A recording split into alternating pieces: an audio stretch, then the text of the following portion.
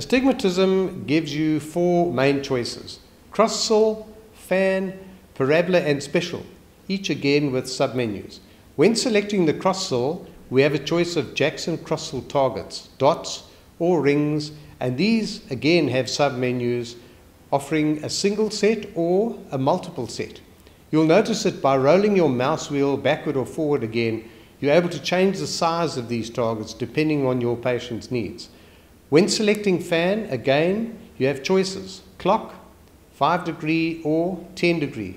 These are available for your preference. The 10-degree fan seems to be the popular choice here because it offers a direct approximate axis.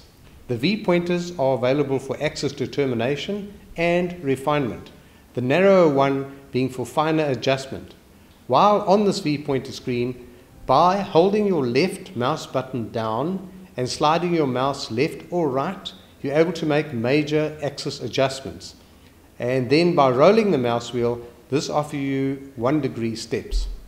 When selecting the blocks, they are introduced at the same axis that was found with the V-pointer. You're able to rotate these as well as with the V-pointer.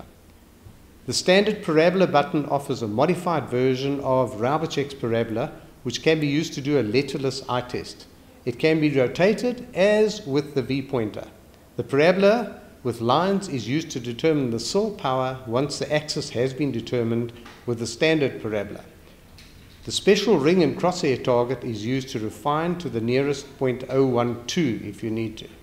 Once the axis and power have been determined by any of the other methods, it can be also rotated as with the V-pointer.